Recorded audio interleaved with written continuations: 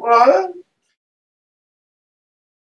The plant kingdom and the food that they have to buy at the store is most often genetically modified.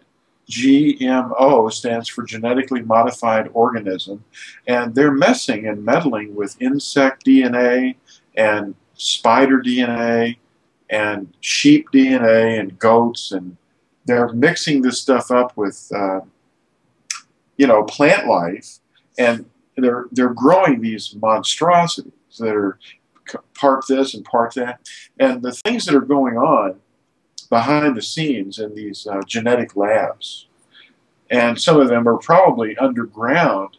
Some of these things that are underground for a purpose, because see, if these things get out on the surface, then there's things that they know will cause catastrophic death, not only to them, but their families and extended friends and all.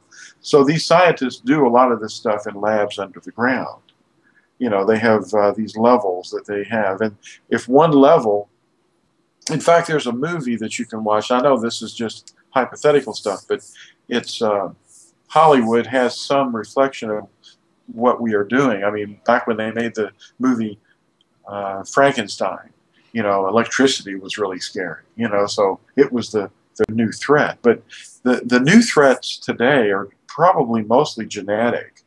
And when they show you these labs underground, there's this movie called The Andromeda Strain, and it was made for TV, the new one.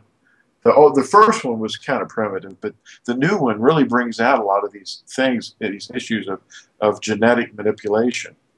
And they have these labs underground, and if there's the bigger threats are deeper and deeper and different levels. And if something bad happens in one lab, then the upper labs have security measures. And they even have, in some cases, they say, nuclear weapons underneath these labs to completely wipe out whatever it was that was, they have catastrophic measures that they can take to alleviate the problem if it ever it develops. But these genetic manipulations, like for example, if you took the DNA out of an animal and you combine it with a human DNA, and you create this monstrosity, it probably can't reproduce, but they can still clone it and make more and more of them, for military purposes and so forth. But you put the genetic ability of a spider and a lion and a man mixed together, you have this chimera. It's a chimera. And you unleash these things on the surface of the planet, and they're really wise. They have the mental processes of people, and they call them transhumans. They call them H plus, a human plus something else. And if they get to the point where regular human beings who can reproduce and live and breathe and make families, they'll be, if they ever get to the point where these creatures are out there and they rule us, which I think is starting to maybe come about, it develops into a situation where we're enslaved, and it isn't unlike what happened back in the pre-flood days with the Nephilim, because they were literally tearing into people and eating them, alive, eating men and animals. That's what they were doing.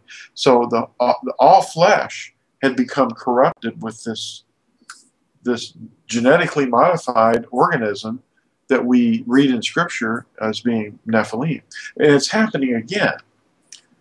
And only it's happening rapidly because, just think about it. In 1903, the Wright brothers demonstrated the flight of a plane just over 100 feet. And everybody's going, wow, this is amazing. Well, what are we doing now? Just a little over 100 years later. And the genetic world is advanced even further than that. We've got the space shuttles and all these uh, these craft that can leave the Earth and change their engine combustion to rocket fuel, you know, and then come back into the Earth. And they're going like Mach 7, you know, 7 times the speed of sound. They can go around the Earth, you know, in less than 1 day, or really in like 12 hours. But yeah, it's just a, you know, the technology is just running away. And wars usually kept that under control for most of the historical periods. But we don't know what happened before the flood, but there apparently were rapid development of technological things, not only mechanical, but also genetically. But, you know, he's going to punish those that are destroying his earth, his creation. And he's going to burn it. You know, that's what we know. He flooded the first one, but and that's pretty thorough destruction. But he's going to, the second time, just before he comes back, he's going to burn the earth thoroughly, you know, and it's going to be roasted in a big way. And we're going to be supernaturally protected, you know, but we don't have that to fear. So if you're hiding 100 stories underground, you'll still be burnt. Yeah, yeah, it's gonna find them. In fact, if even if the fire wasn't gonna get them, he would send his messengers in and take them out. You know, in fact, it's not going to be much unlike the day that he went into Mitzrayim, you know, Egypt, and he slew the firstborn of man and beast by his spirit. And he can do that. They can hide under the rocks, deep in the earth, in the caves, the man-made caves, but they can't hide from him. And these creatures that have been, you know, brought into existence through the corruption of his genetic code of men and animals and birds and spiders and all that, they're going to all be cut off from the earth. What?